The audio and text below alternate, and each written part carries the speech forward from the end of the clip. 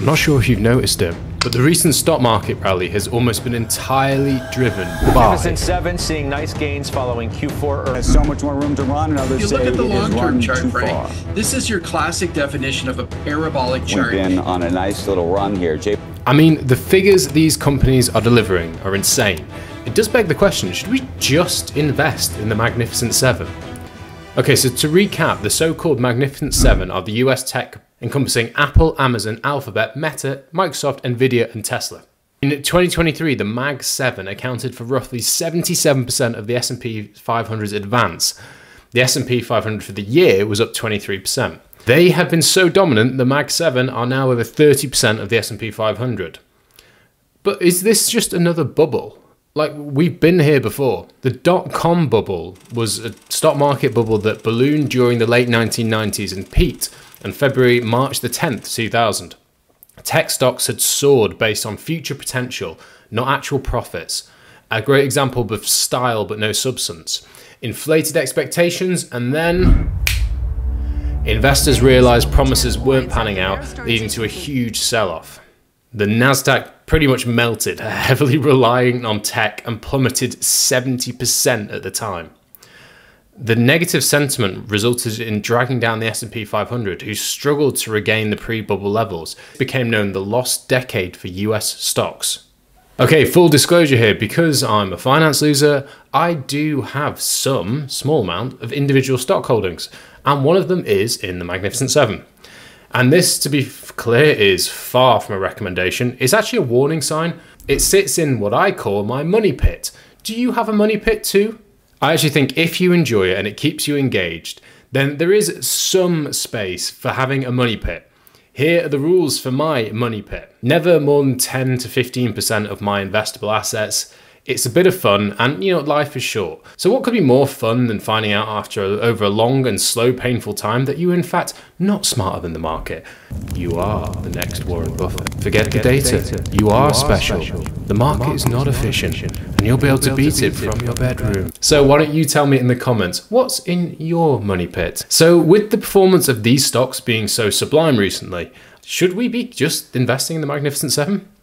And because of regulation, and because by nature, I'm going to have to sort of refer to some individual stock positions here because there's only 7 of them. Instead of me giving any of my opinions, I'm going to bring 2 people in for the debate so you can choose your own adventure and find out who you believe. So we've got 2 people here. We've got Tech Bro Chad.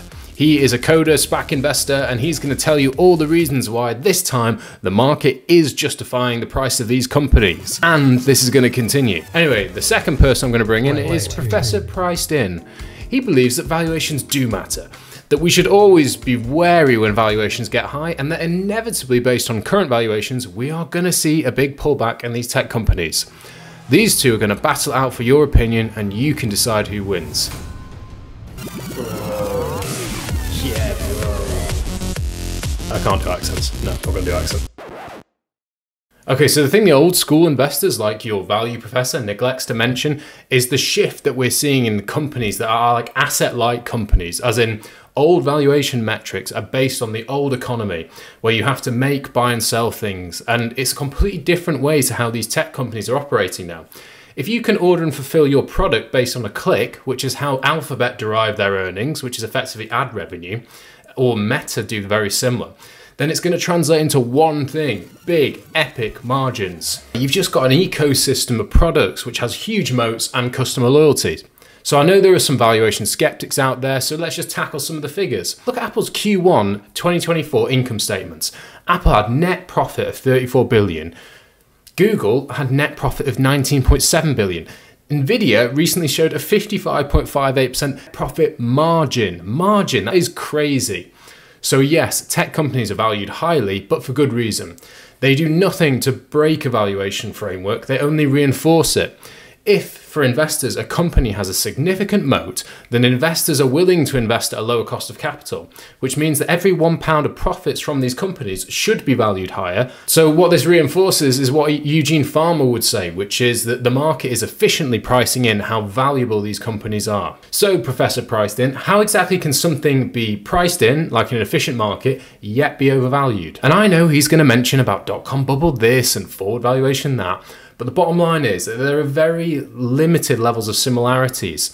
Yes, the Magnificent Seven make up about 30% of the S&P 500, but if we compare the biggest 7 tech companies today versus the dot-com bubble, the earnings as a proportion of the S&P 500 are much higher. Simply put, these tech firms are valued for good reasons based on the profits they're producing. That's even before we start going into what companies like Meta were able to do with their earnings on their last earnings call.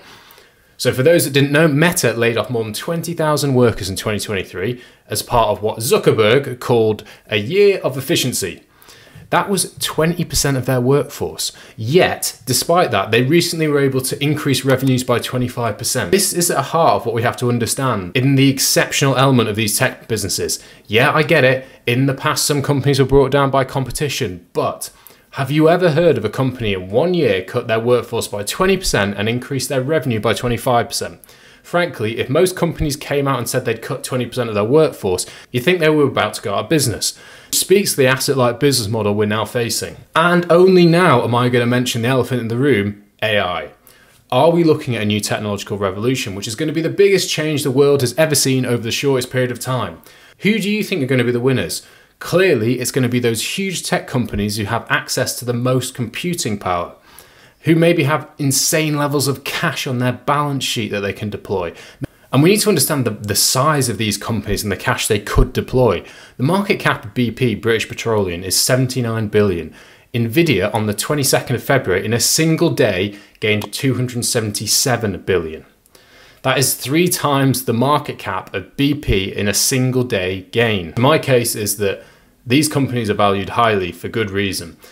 They have significant moats which are likely to sustain because of the new technological revolution we're going to see. And those who underweight them could end up just going into old value stocks which are going to continue to underperform. A very risky place to be. That's all I need to cover, bro.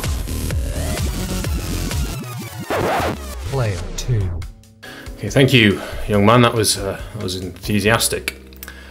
But I think you've misunderstood the question. The question was, I think you'll find, should you just invest in these companies?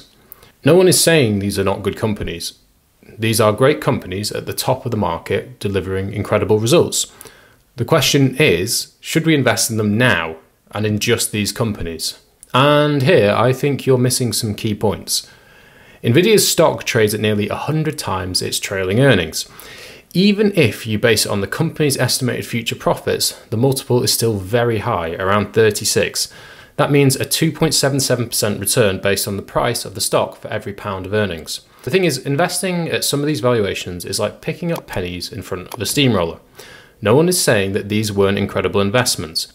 You are using past performance of the stock to justify its future, and these stocks just happen to be priced to perfection. There is nothing new when these type of things happen. Nvidia could be the next Amazon and fulfill investors' growth expectations. Or it could be like the dozens of companies that came to prominence in the 80s but didn't last to the new millennium. In 1982, Commodore International sold the second most popular personal computer, the Commodore 64. At the beginning of 85, it had lost its competitive edge, and the stock price had gone from 100 to less than 20. Less than a decade later, the company was bankrupt. You mentioned AI. Well, people used to say PCs were going to take over the world. They were right. But what they were wrong about was that all the companies that were making the PCs in the 80s didn't actually make it. So, Chad, do you honestly know that you can pick the next Amazon and not Commodore? And there was something very interesting you mentioned away about how dominant companies were. And that, I don't think you realised what you said. So let's have a look at some of the biggest names from the past who were dominant in the previous decades. How many are huge companies now? Let's go over some names. Chevron, IBM, General Motors, who I believe filed for Chapter 11 bankruptcy. Let's now talk about one of the biggest companies, so I think this is key to the argument as well. In 1982, the United States versus AT&T was a huge antitrust case, which is in the UK is more known about being anti-monopoly regulations. And it led in 1982 to what was called the Bell System divestiture. This is the breakup of the old companies. This is already happening with tech. In 2023, the US Federal Trade Commission and 17 state attorneys sued Amazon, claiming the tech companies used anti-competitive and unfair strategies to maintain a position of dominance in the market. The lawsuits against Google, Meta and Amazon remain ongoing. The point I'm making is, it is very hard to maintain dominance in any market because competition of antitrust or anti-monopoly regulation often steps in. So if you are just investing in these companies, this is a huge risk to be aware of. You've also made some huge assumptions that these big companies will be unlike most big companies before them. They will nail the position on the next generation of AI. And yes, they might take the market, but generally, incumbents aren't typically the winners of the next technological wave. We've already seen significant pushback in relation to Google's Gemini's launch and issues in relation to their large language model. And when I was using this to write the script to have jokes about tech bros, it told me that tech bros was an offensive term, and it came back saying it couldn't possibly provide offensive generalizations about groups of people. This wokest large language model just shows how difficult it is to stay on top of a new market. Data backs this up as well. The below shows the annualized return of what the market delivered for stocks once they joined the largest 10 stocks, all the way from 1927 to 2019, so not a short period of time. So what this showed is the 3 years after they joined the top 10 is normally above market returns by 0.7, but 5 years are minus 1.1 and 10 years minus 1.5, as in they trailed the average market return. This is just a great example of competition, bloat, and in any market, it's really hard to stay on top for a long period of time. Hype trains come and go, but people don't change. So when you are betting on individual stocks, Magnificent Seven or not, you're taking a bet that, unlike a diversified investment where you say, I believe the general market will push forward, you're saying specifically, I think these companies will continue to dominate. And when they get as highly valued as they are now, the market tends to bring them down. That's not to say there might not be more space to run, but it's not about how good a company is and what it delivers, which determines your investment return. It's about what the company delivers compared to what's already priced in. All right, so they were the arguments from both characters. I need you to settle the debate. Who do you believe? Let me know in the comments, as well as what's in your money pit.